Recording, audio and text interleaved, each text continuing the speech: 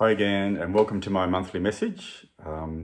This month is for October 2021, and I hope you're all doing well, and hope you're able to continue to forge ahead with your life in spite of all the changes that are happening in the world at the moment, especially again to do with the coronavirus. And as we've mentioned many times, the most important thing is that we keep connected, and taking the initiative to keep connections with each other at this time is ever more important, actually, and it's ever more powerful considering the circumstances that we're in. And on that note, I also wanted to talk about this opportunity we have to connect together through reading Indigo every month, our monthly magazine. So a lot of effort goes into preparing these articles, and although physically, of course, we can't all meet up with each other every month, right? But we can connect to each other through Indigo, through sharing this together. Connecting in our hearts together to President Ikeda's guidance, and these wonderful experiences of human revolution that we share from our membership, and a number of the other articles sharing our thoughts and what's happening in the organisation. So it's a concrete way that we can actually keep connected, and we can keep unified together in direction for our practice, but also for our lives. So I do really warmly encourage you to take the initiative to subscribe to Indigo if you're not already, and continue to subscribe if you are. A little while back, we introduced a 6-month subscription, which hopefully makes it easy for some people, just in terms of how much cash they can lay out at one time to subscribe to the magazine. But I really hope you can, and we can share these great words together with everyone. So this month's article I'll focus on again for October Indigo, and this article is called Treasuring Each Person. That's the title. So I'll read from the article. It says, in a recently published study lecture, President Ikeda wrote, "The Soka Gakkai has forged a vast grassroots network encompassing 192 countries and territories, and developed into a global religious movement. This is, of course, due to the greatness of Nichiren Buddhism and the powerful Bennett of the Gohonzon. But it is also because we treasure each person. Instead of thinking of humanity in the abstract, we actively reach out to and encourage real individuals who are suffering or struggling. Some of them go on to join us in chanting Nam Myoho Renge Kyo and taking action for the happiness of someone else in their lives. Our worldwide network of bodhisattvas of the earth was built through such earnest, consistent one-to-one encouragement," end quote. And the article says, this is a very clear and inspiring perspective to direct our efforts to connect people in our lives to the humanistic realm of Buddhism. It's something important to remind ourselves of as we engage in the reality of sharing our practice in dialogue with those around us. So yeah, I do think this is an incredibly important direction and spirit of our movement that President Ikeda has outlined here. This thinking, or this attitude that we try not to think of groups of people as just a mass of humanity, or a group, and we label them in a certain way, is crucial for the happiness and peace of our world, actually. So this happens at an individual level, at a community level, at a societal level, at a country level. Unfortunately, the human tendency is that we tend to look at a certain group of people as a whole, and we make judgments based on that. And we hear it all the time, right? So that, and we hear it within our own hearts, right? If we would be honest, that this type of people are like this, and this type of people are like that. And the reality is, when we actually take the time to talk and have dialogue with someone individually, we realize actually we're all the same. And we're all human beings, struggling with the same human issues, but also, celebrating the same wonderful characteristics of humanity, the same potential within all of us. So this is really crucial for us in our development, and our organisation, but also for humanity as a whole, that we don't allow ourselves to, gravitate into this way of thinking of humanity as a mass, or or as President Kato said, humanity in the abstract, instead of actually realizing that it's individuals and we're individuals too. And when we can respect that and take action based on that, we can shift the culture of the environment and society that we're living in. So the next part of the article says, for various reasons, many of us may hesitate or feel uncomfortable to openly share our connection to Buddhism with others. We may be afraid of being judged for being different or being associated with the negative views held in our societies around propagating religion. That's true, huh? Or we may become fixated on having to see an outcome, that the person we share with must decide to take up the practice. Right? So whatever the reason, overcoming our hesitation and fears to care for the person in front of us and naturally share how Buddhism has benefited our lives is vital to the expansion of our own inner life and for contributing to the broader vision of humanity's happiness.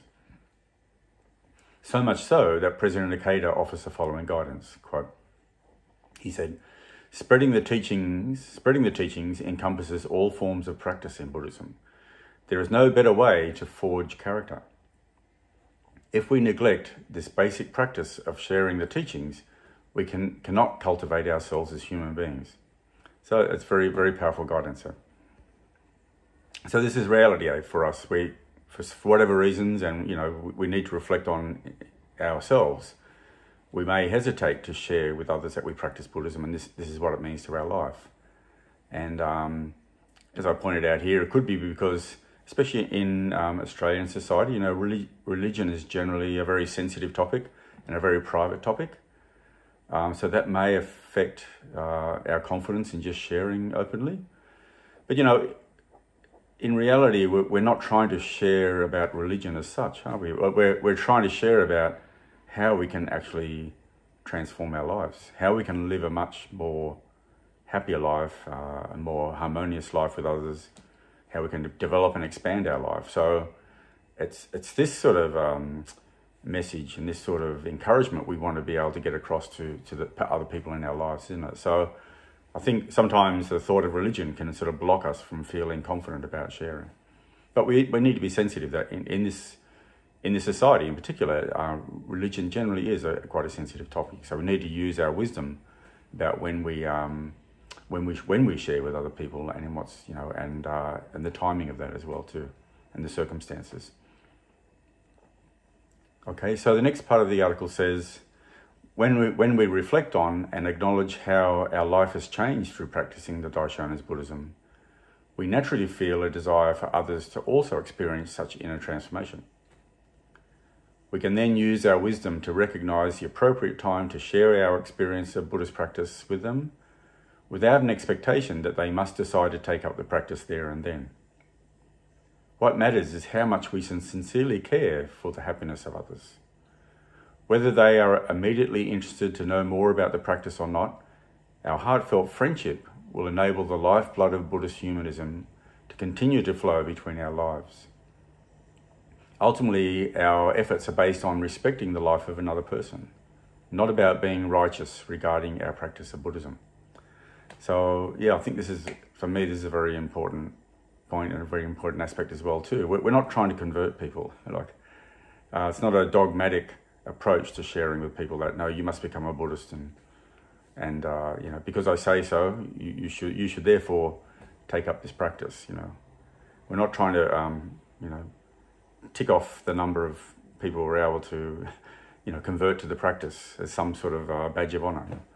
It has to be based on our genuine care and concern for another person and respect for their life, because everybody's circumstances are different, as we know, right? And everybody's state of life is different at different times throughout their life. And we really need to respect that. So even though we may feel, quite honestly, that this person really needs to practice Buddhism to change their life, they're stuck in this situation, we can't control that. It's actually up to them.